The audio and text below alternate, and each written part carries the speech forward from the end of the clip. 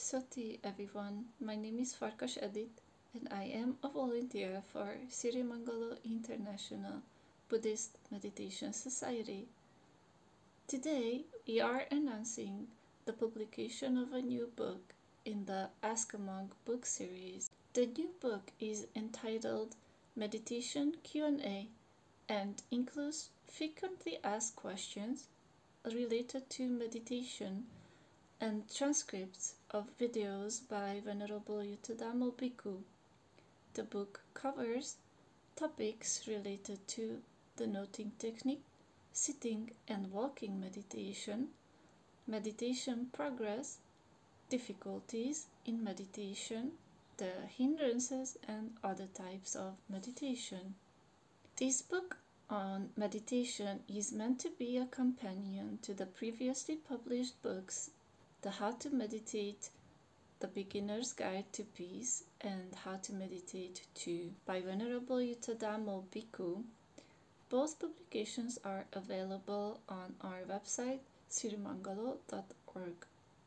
The Ask a Monk book series was started as an effort to gather questions answered in many different videos from the original Ask a Monk YouTube video series, and to organize the questions by a related topic.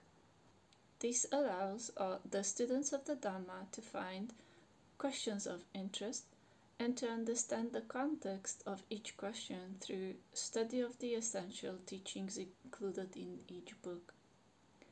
Alternatively, you can peruse books by subject and read common questions and answers related to each topic.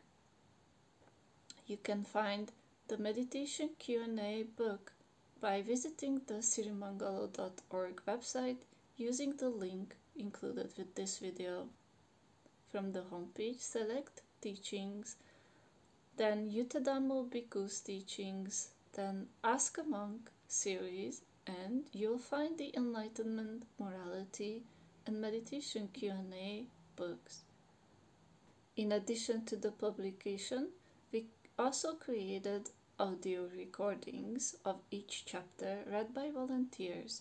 The audio recordings are also available on our website sirimangalo.org.